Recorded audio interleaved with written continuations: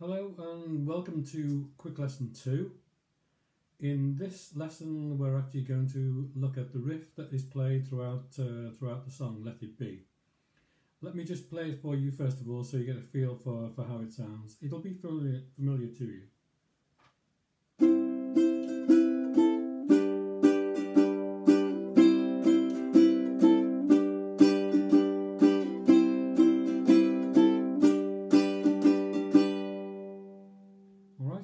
Let's just break that down very slowly now. So we want a C. Right, we want a C major 7, which is one finger down and one fret down. We want a C6, ever so easy, just take all your fingers off. And then play a G. So again.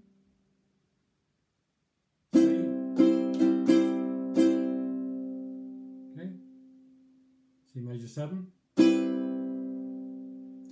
C6, G. Right, slowly.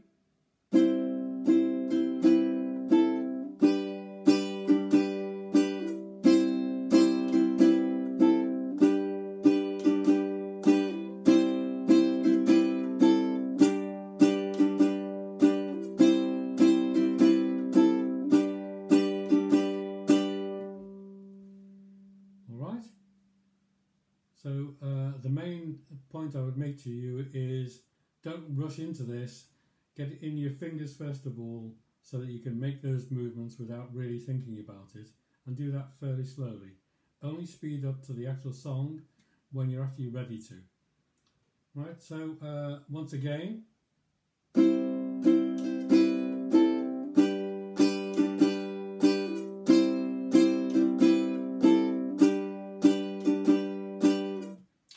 Okay, and within the song itself, it's going to sound like this.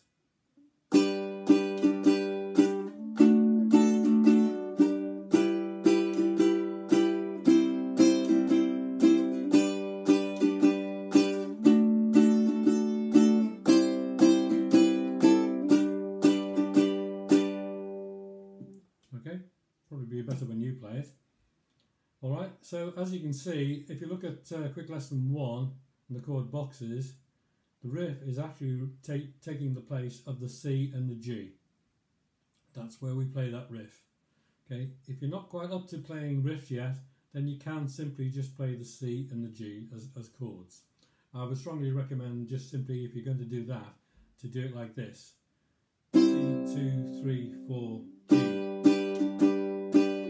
Again. C, 2, 3, 4, and that will fit fine with anyone else who is playing the riff.